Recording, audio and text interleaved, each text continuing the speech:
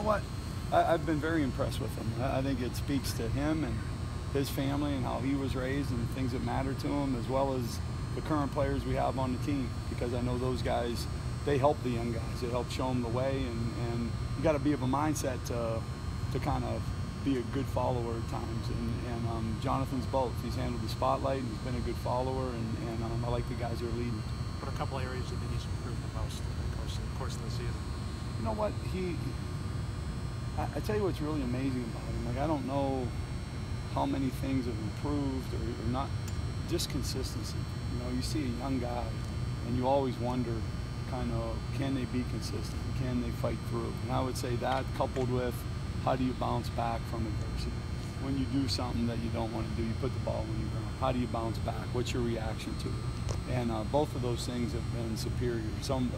The approach of an older player. So those have really impressed me. What are the things that Danny Davis has done that's been pretty special especially for a true freshman, to separate himself?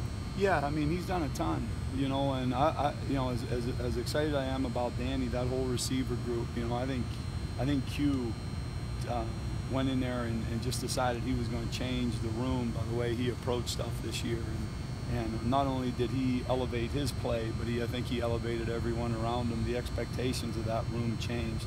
You know, Coach Gilmore doing a great job with those guys.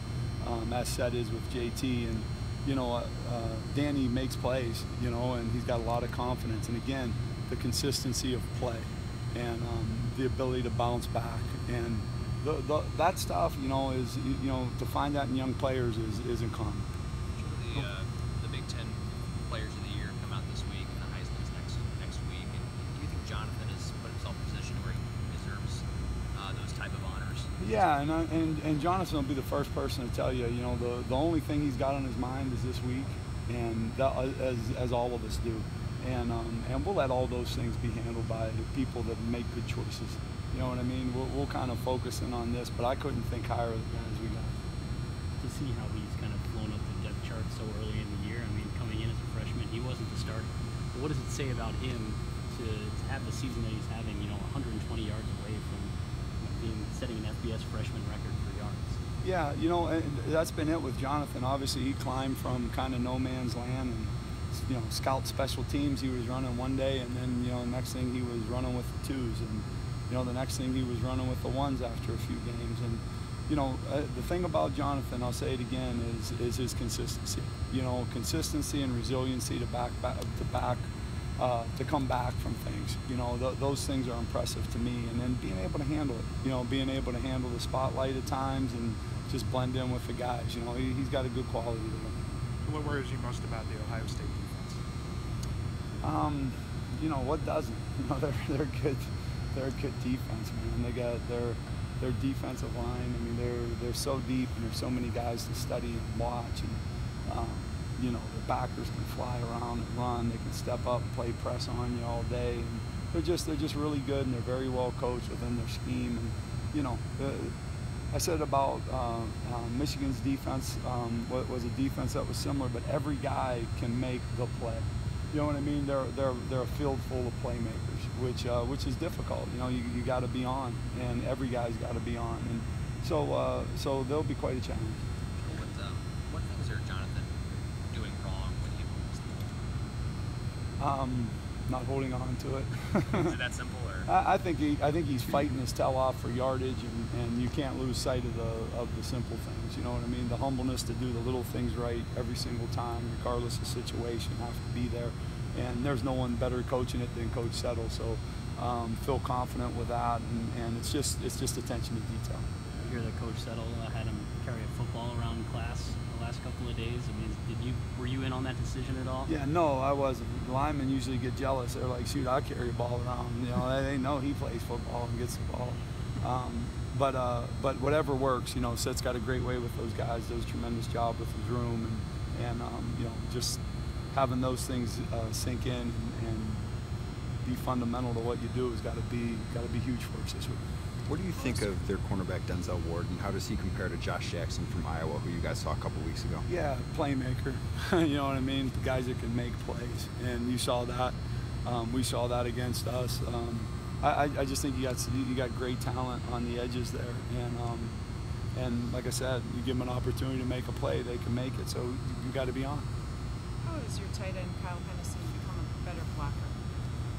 He's, you know, we get on Penny a lot and kid him and tease him, you know, but he really has improved tremendously. And I like his approach. I think the first thing is a decision to do it and show that you are capable of getting it done. And then I think then it's being able to do it consistently, regardless of who's across from you. And that's where he is now. You know, he's obviously can do it. And then that fight for consistency, you know, I love his progress through the year. I was going to say, though, when you really work on it, does that have to be one-on-one drills, or does that have to be in traffic and almost in practice and get the sense of timing? It starts off with one-on-one. You want to kind of carve the drill down to as simple as possible, just to let them see in a perfect world, in a vacuum, exactly how you're supposed to be. Right. And then now you got to do it when there is a lot of things buzzing around you and the picture's changing. So it's a progression. And you can't block at 220 pounds, can you? You also have to have the... Yeah. Well, Ross does a great job. Coach K in the weight room does a tremendous job. And Kyle and all those guys, Shad, and they really do a tremendous job with those guys. Help them take care of their bodies, help them with nutrition. You know, Coach Sneed does a great job with the nutrition. But they change their bodies if it's important to them and if they work at it, and it is to him. How's Zachary able to practice today? He's just doing very minimal right now. Didn't do much at all, so we'll kind of see where he is. Is this I think this is like a big opportunity for Kyle to really step up and show the improvement he's made. Yeah, he's done a ton. Yeah, he's done a ton throughout the year. He's made a bunch of plays. Got a ton of confidence in him. But yeah, I think it's the same at each position. Everyone's had an opportunity to step up. Happened with Alec Ingold, you know, stepping up for Austin Ramesh, comes through in the Indiana game, makes big plays, and it happened with KP having to step in. It's happened with Danny having to step in. So this group has been next guy in. It's got to be ready to roll. And if Z wasn't able to go, then we'll have guys step up. I know Alex wasn't starting in the Big Ten Championship last year. He played a little bit in the Cotton Bowl, but why do you feel like he's primed to start and really succeed in this Big Ten Championship? I just think, you know, I mean, last year, boy, it seems like a million years ago when it comes to Alex. For as many great things as he did last year, he has progressed so much.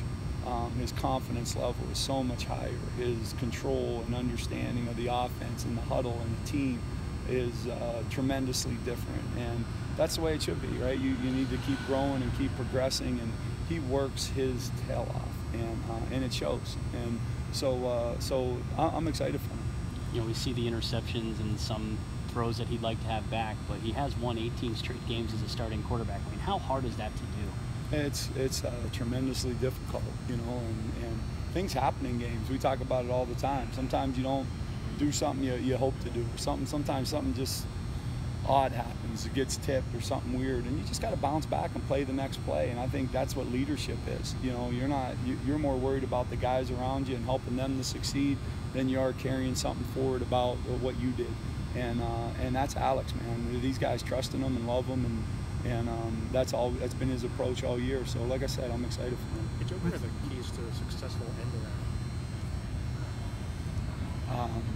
Not giving away state secrets, I guess. Really not much, you know what I mean? You just try to work hard to run base plays, and when teams are working hard to take those away, sometimes, you know, they leave you a loophole to make something happen. And pretty unique situation to a couple teams that we played, and nothing more than that. But I assume that gives defenses a little more to think about, though. Yeah. Sometimes it does, sometimes it doesn't. You know, their teams are pretty good, but you know, it's good that when you do have something that it works for you. When it comes to Austin and just the versatility, what does he bring to this offense, being a ball carrier, being a lead blocker? Ram? Yeah, Ram. Oh man, I think we've got two great fullbacks, man. I think Austin Ramesh and Alec Ingold are outstanding. Austin's been playing at a really high level, and when he's not in, we got the same confidence in Alex. Love him. Austin's a talented kid, as Alex is. Austin, speaking specifically about him as a senior, he's made a lot of plays this year. He's done a tremendous job blocking. He's unselfish, and when he's had opportunities to make plays, he's done just that. So I think he's having an outstanding year. Joe, watching your offense go against your defense throughout the offseason, did you get a sense that the defense could sort of elevate themselves even more this year than the last couple of years, and they would be this good? Well, I know this. It's the defense is very, very difficult to prepare for. It just is. You know what I mean? It's a little bit different, and as much as you work to prepare, there's always a wrinkle too that'll be a little bit different. And I think that no matter how you do, camp's camp. You get used to each other, you get used to personnel. This guy does this, that guy does that. Here's this pressure here, and you get used to each other a little bit. So I know when it's a week to get ready for somebody, it's just a whole different game, and it's a lot of hard work. You know, whether you're getting ready for another team, be like us getting ready for Ohio State's defense, it's a lot of work to try to get it down in a week to be able to be efficient and be able to make some plays, and it'll be the same thing for them. What kind of challenges do Hubbard and Bosa present off the edge for them? Just playmakers. Again, they're playmakers. Like they can win the one-on-ones, is what it means, and they have the ability not only to win but to get to the quarterback and to create havoc when they get there. You know, they're outstanding players. They have an array of moves, and they got great confidence, and they're complete. They got strength, they got power, they got speed, they got size. So they'll be a great challenge. Back to your tight ends, is it true you won't play them if they don't block? That's kind of the impression you had. Well, here's how we've always explained it. To be in there as a second tight end, you got to be better than the next guy on the field. So you got to be better than the fullback or the third wide receiver. And be a third tight end on the field, then you better be better than the second receiver or the fullback. And it's kind of you're trying your best to put personnel groups out there that are the best players you can get on the field. And then obviously you got different packages, but you know, if you're going to be a playmaker in the pass game, a lot of that comes off of play action, especially when you use multiple tight ends. And so yeah, you better be able to block.